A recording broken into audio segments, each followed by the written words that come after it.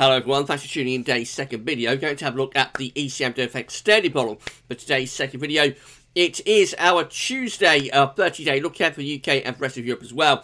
We will extend out to weeks 5 and 6 with this as well. It's primarily like a month-ahead forecast, a 30-day or 4-week forecast, but we will have a look at weeks 5 and 6 dates as well, which takes us to the end of January because, well, why not? So I'll get on that for you in a second.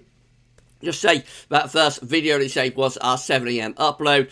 We're going to have another Christmas update for you. Update number 23 for Christmas will be coming up as well today, and along with that 10 to 14 days. So loads going on at the channel. One of those crazy days where we're doing you know, video after video. Please like, share, subscribe on the vids. And thank you so much, everybody, for doing that. Thank you so much to ECMWF.INT for supplying us with these charts. There will be no ECMWF 30-day look ahead for the UK and for Europe next Tuesday.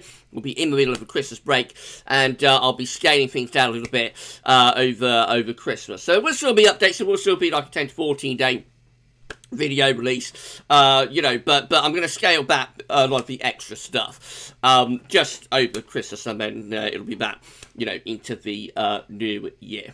Right, okay, thanks so much everybody for tuning in, and we'll get on with the video then. So we're going to start off with the week 1 mean sea level pressure anomaly. This is taking us through the current week.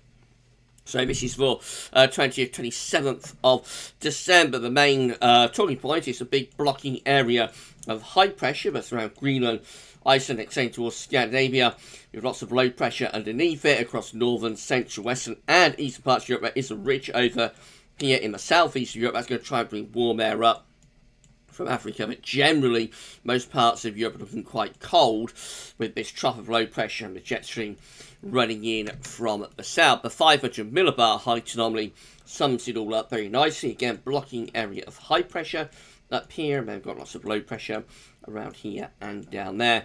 Jet stream is pushed down there as well, and winds are coming in therefore across many northern parts of Europe anyway, from the north. So it's a cold week across most of northern Europe in the week ahead. These are our temperature anomalies for this week. We see that the core of the cold is through Scandinavia, northeastern Europe and northwestern Russia. Some areas there are going down to around 10 degrees below average. Also this eastern, east side of Europe looks a little bit on the cold side. Central parts of the Mediterranean looking generally mild, as is parts of the Balkans, and particularly mild, actually quite warm through Spain and also into Portugal as well. Into western parts of Europe we see southern France looking mild, and northern France about average. Ireland also is quite mild, although many parts of the UK, especially the northern half, looking quite cold. The Low Countries, let's get rid of that. The Low Countries, Belgium, Holland, Netherlands, cold on average. Most of Germany colder than average. Poland, cold on average. Ukraine, colder than average. And then we go further north, Latvia, Estonia, Belarus. Those countries are very, very cold, as is most parts of Scandinavia, including Denmark, and into the northwest of Russia as well. Mediterranean-wise, a little bit cooler in the east. Most central and western parts, though, from Italy back to Portugal, looking milder than average. And the precipitation anomaly looks like that. So where it's cold, it's also rather dry, although any precipitation that does fall will be falling as snow. So up here across northern Europe, generally pretty dry up there. But again, what precipitation falls? There will be some precipitation around, of course, and it will be falling as snow. So a white Christmas from many northern, northeastern parts of Europe, definitely. Probably a white Christmas from many parts of Poland and Germany as well, with slightly above average precipitation through there. Ireland and the UK, it's driest in the north. It gets a little bit wetter more towards western, southwest areas, looking particularly wet through Spain and Portugal. Very substantially above average through there. That's because the jet stream is going southwards, of course.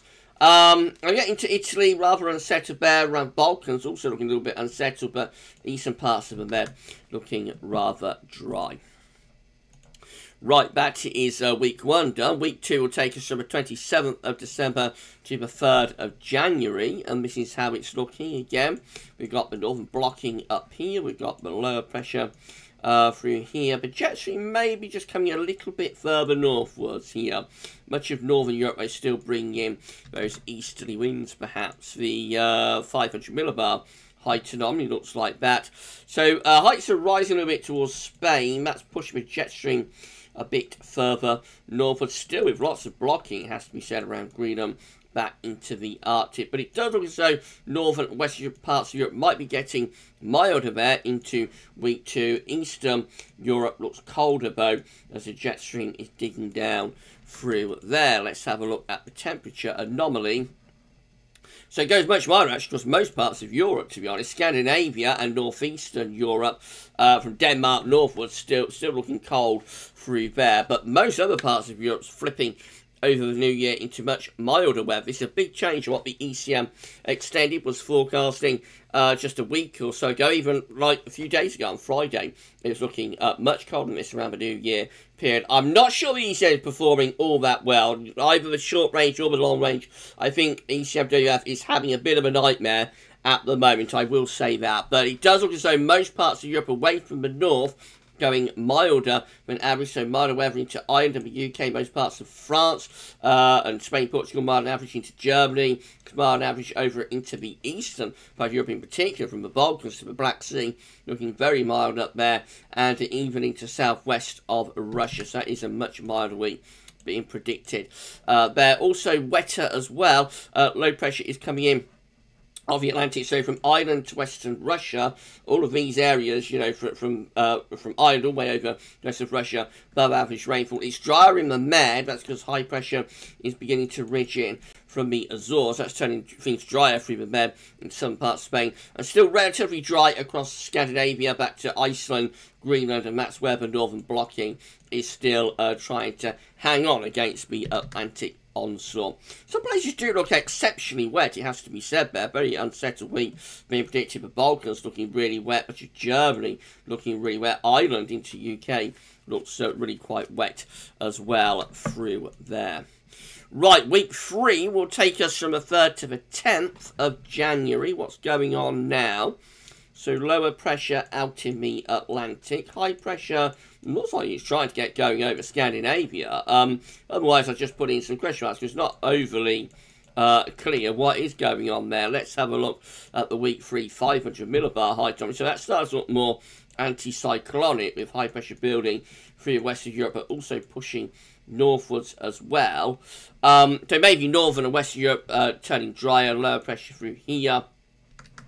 Does look a rather strange anomaly, I have to say.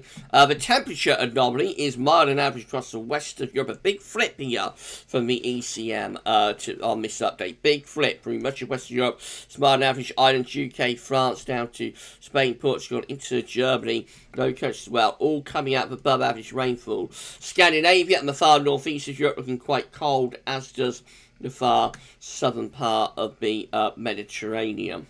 Precipitation-wise, it should be turning drier across the west of Europe, I would have thought. So weakening signals, looks relatively dry, particularly towards the Med in Spain and Portugal. So I suspect it's like what we've just been through, really. High pressure is probably starting to ridge northwards, maybe. And there might be some high pressure over here, and so the two ridges are trying to get together. Something like that might be going on. West of Europe. Eastern Europe looks a little bit more unsettled, but it is a weakening signal. Have got significantly above average rainfall though down in the eastern part of the Mediterranean.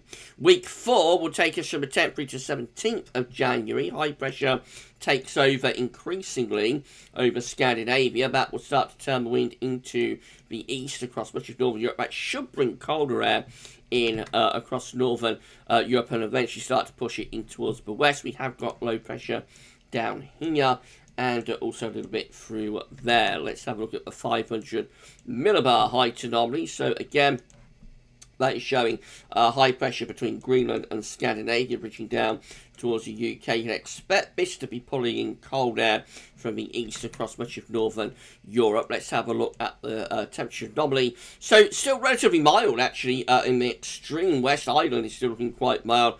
It is cold through here. It does look as though northern and northeast Europe gets a very cold period of weather. Again, not much of a thing. A little bit on the cool side in the southeast Europe, a little bit milder through there. I reckon, based on the mean sea pressure, we will probably see that cold air expanding out ultimately. It is a little bit cold out through Germany, for example. I reckon those east winds will start to expand that cold air, you know, into mid of January into the west of Europe, probably. Right, that's a 30-day update done. That's 30-day look ahead. Let's just have a look at weeks 5 and 6 data before we go, because why not? So, week 5, going to be the 17th to the 24th of January. High pressure is dominating across much of northern Europe. That's probably bringing a lot of dry but cold and frosty weather. I would have thought the 500 millibar high time looking quite anticyclonic through much of northern Europe. Low pressure is down there. It could be cold and wet in the southeast of Europe. The temperature anomaly looks like that. So, you know, it's a weak signal. It looks mild average out to the west of Scandinavia and Ireland and the UK. Coldest, obviously, over in the eastern part of Europe. I would expect most parts of Europe are quite cold and that anticyclone, though it has to be said. And the precipitation anomaly just generally, again, looking drier than average with all that high pressure across the northern parts of Europe. And then finally, week 6 will be the 24th to the 31st of January. And we look like that, and absolutely no sort of signal whatsoever in that week. So the question marks return. The 500 millibar high time also doesn't show much to go on. Maybe the high pressure retreating back into East Europe, which might be a signal for lower pressure and milder weather to come in from off the Atlantic. Temperature anomaly looks a little bit mild on average just to the southwest of Europe, otherwise not much signal. And finally, precipitation anomalies, again, no signal. So that last week of January is very mysterious there on that update. So I think the main takeaway is that ECM has shifted on the New Year period. So last week, ECM was looking cold for much of Northern Europe for the New Year. You know, cold and wintry for the New Year. I think it shifted quite a lot on that, actually. And New Year now looking a lot milder across much of Europe, away from Scandinavia and the northeast. Anyway, milder and wetter for the New Year into early January. It looks like the Scandinavian High might come back by the middle of January. If it does, then we might have another go at bringing in some cold east winds across much of northern Europe, because the coming week, the Christmas period, going to be cold, particularly so for many northern and northeast parts of Europe, where it will be bitterly cold, actually, over the Christmas period across much of northern northeastern Europe. Right, that's the last 30-day European outlook for this year. Actually, not only for December, but also this year as well. It will be back in a couple of weeks' time, and will be in the beginning of January there, of course. I may do the update on Friday, that's Christmas Eve, so I'm not sure if I will or not, but I might do the update with the ECM extending, focusing on the UK and Ireland on Friday, so you might see this one more time this week. But yeah, we're going to have a little bit of a, not a break, I'm still going to upload, you know, do the 10 to 14 days and whatnot. But just scale things back a little bit, I think, over Christmas, because it has been a manic few days and weeks for me. So I'm ready for a little bit, you know, tone things down a little bit over Christmas week. I hope that's okay with everyone. Right, thank you so much to ECM.IT for supplying these charts throughout this year. That's amazing, and that really is incredible. We will be back later on with the 23rd Christmas update, and we'll also have a 10 to 14 day as well. So keep checking back to the channel for more. But for this week's EC extended 30-day look ahead for the UK and for Europe as well. That's all for now, and thanks for watching.